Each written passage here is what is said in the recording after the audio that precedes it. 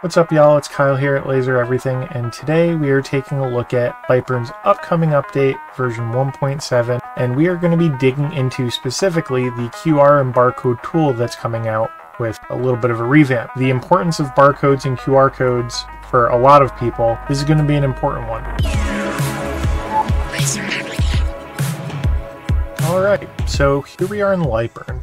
Now, you'll notice that this is 1.6.03, which is the current build as of the time of recording at least. This is the most up-to-date version of Lightburn. Now, if I go up to Tools, what you guys will see is the old version of the QR code generator. Generally, you could just stick a website here, click OK, and you have a functioning QR code. For a lot of people, this is really limiting.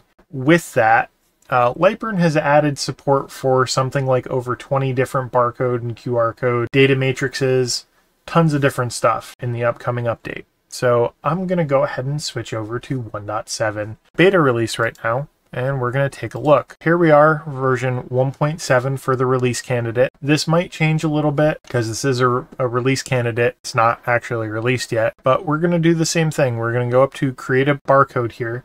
They changed the name of the tool. It's no longer the QR code. It is barcodes now. And you'll notice that the icon has also changed. So I'm just going to go ahead and drag and drop like we did before. And we have our QR code like we had before. The difference is we now have this drop down up at the top. Just look through what's available. There are lots and lots of options here. So for a lot of you guys who have been generating barcodes using text, in some ways, depending on the type of barcode that you were using as a font, you may not have to go that route anymore. I know a lot of the times that required a lot of manual manipulation and testing to make sure it was working. You may be able to get around that now. I would still test them, but it may be a lot easier now. We also have 3 different kinds of barcodes here. We can kind of scroll through these.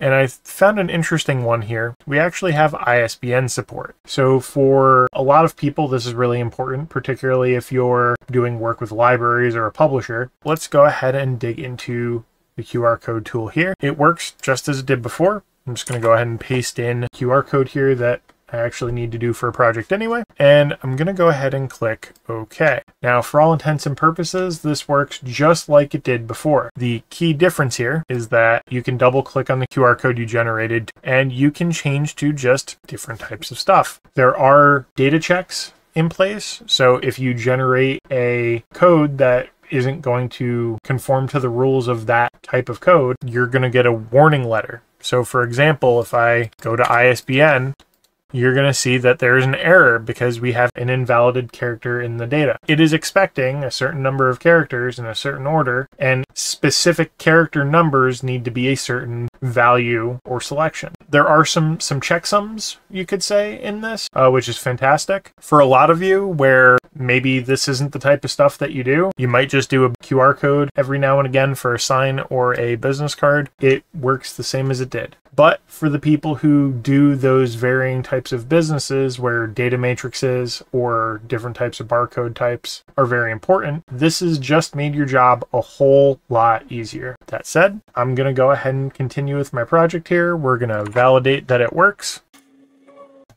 And just grouping this up so we get our alignments just right.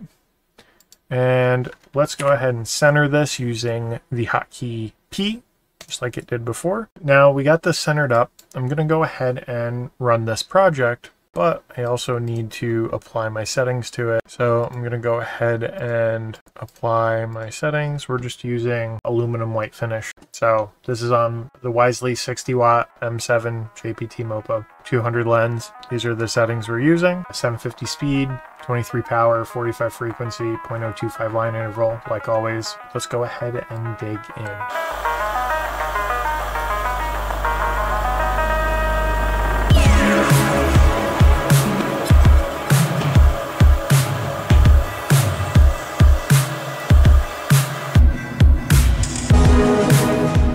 Alright, with side A done, I'm going to go ahead and move that over. We're going to do side B now. Same settings, just flipping the card over and running it again.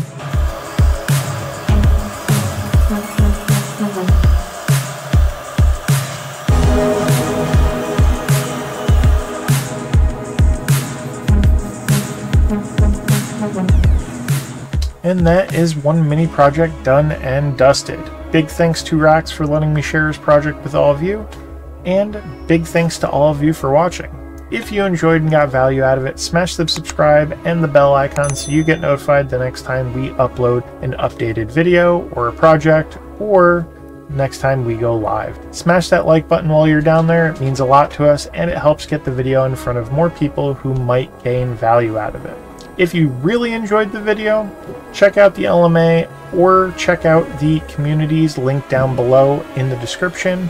And if you're looking for business cards like this to engrave on your own, I will also include a link to that down there as well. Big thanks to all of you for watching, and to the LMA subscribers for supporting what we do, and we'll see you in the next one.